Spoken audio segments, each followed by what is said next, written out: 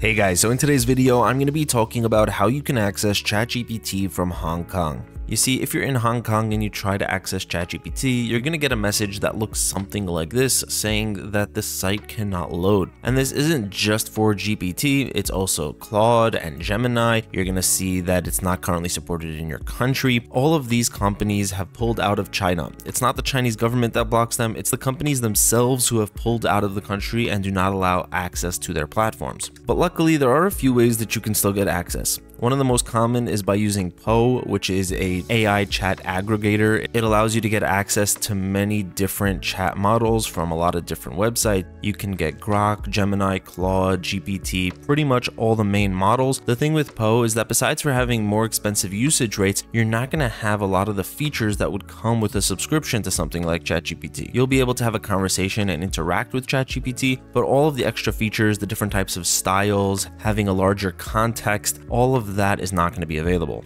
Now, the other really popular method is going to be by using something called a VPN. This one right here is called ExpressVPN. Some other top options out there are going to be Proton VPN, NordVPN, and Surfshark. Now, there's going to be more information about all of these in the description.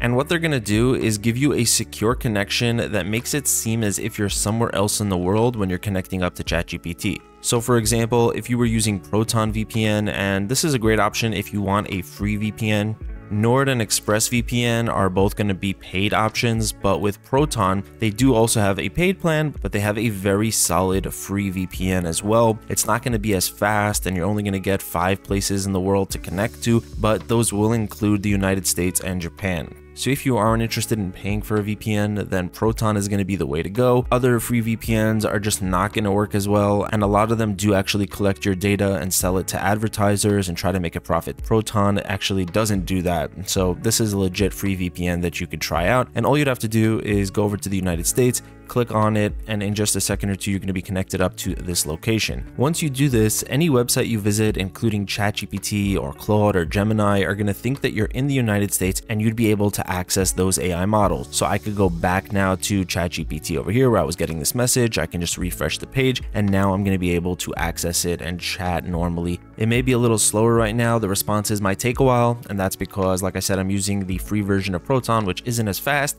If you wanted to have the fastest possible speeds with no limit on your data cap, that's another thing that free VPNs will do. A lot of them will cap your data. Proton doesn't do that, but if you don't want to deal with any of those restrictions, then you can go with a paid VPN like Express, Nord. Another great option that is actually pretty inexpensive is going to be Surfshark. All 3 of these VPNs are paid VPNs that will give you the fastest possible speeds with no limit, and they all have a minimum of 100 countries to connect to. So that's going to be the simplest way to get access to ChatGPT or any other chat AI that is restricted and not available in Hong Kong. If you want to find out more about any of these VPNs, there will be full in-depth reviews in the description. There's even going to be some discount links on the paid ones over here to get you a better deal and save you some extra money. So let me know in the comments which one you decide to try out and how it goes for you. That's going to be it for this video, guys. Thank you so much for watching. Have an amazing day, and I'll see you in the next one.